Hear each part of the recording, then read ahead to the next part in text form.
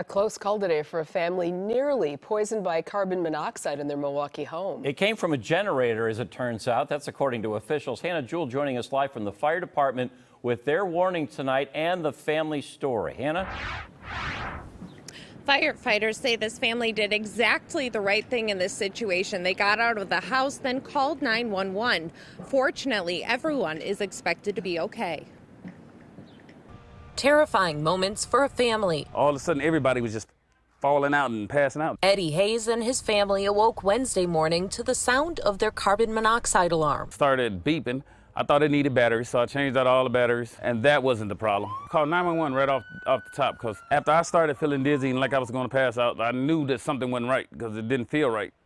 It was hard to breathe. Luckily, we woke up, because if it wasn't for my daughter throwing up and my wife jumping up to see what was wrong, then we probably wouldn't, y'all would probably been filming us being carried out of here, because it's just that simple, because didn't nobody even know what was going on. All of a sudden, everybody was just falling out and passing out. Be advised, there were 7 family members on scene when we arrived. Fortunately, we caught it. Milwaukee firefighters say he did the right thing, getting everyone outside, then calling 911. Carbon monoxide doesn't give you no warning. You're not going to cough, you're not going to choke. You just feel bad, you feel bad.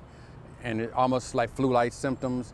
And if you're not cautious, you'll go to sleep and then you might not wake up. Determining a generator was being used too close to the house. Anything that uses fossil fuel, gasoline, kerosene, anything that's like that, you don't want to burn anywhere close to doors or windows. Hayes says the family could not afford the energy bill, so the power was shut off on Monday. I rented a generator from Home Depot and got it sitting in a nice spot away from the house, no windows open, and everything was going good. He says 7 members of his family, including his children and wife, had to be treated at the hospital, but everyone survived. I was really worried about my family. Grateful to firefighters and paramedics, he says, responded right away. I'm glad they got here when they did.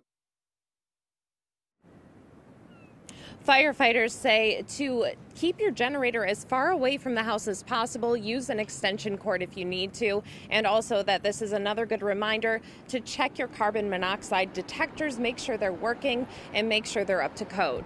Reporting live in Milwaukee, Hannah Jewell, FOX 6 News. Mr. Hayes is correct, Hannah. This could have been a whole different story and a much more tragic one. Happy it's not. Yeah, Hannah Jewell reporting live for us.